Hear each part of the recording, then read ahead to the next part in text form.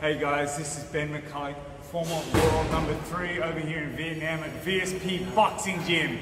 And we've got an exciting fight coming up on March 29th. We're going to discuss the 6 massive, super exciting fights.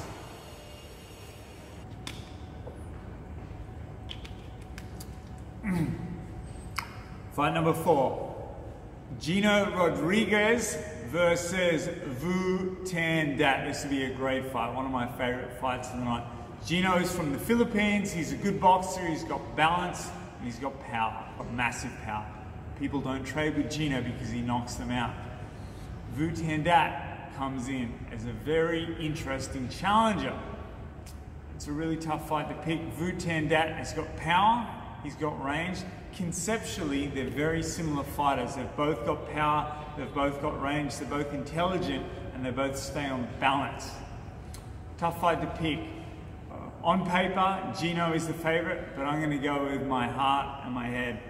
VÚ THành Đޭt. He won't be intimidated, he's got excellent range, and one of the big differences between these two fighters is there's more dimension in VÚ THành Đޭt.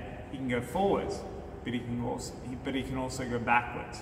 And that could be quite a telling thing down the stretch. JINO's had it all his way in his fights. He's got probably a little more firepower than VÚ THành ڌޭt, but he doesn't have the dimensions. It'll be interesting to see down the stretch if JINO can hold up, maintain his power, and handle the aggression or the composure that VÚ THành ڌޭt will present.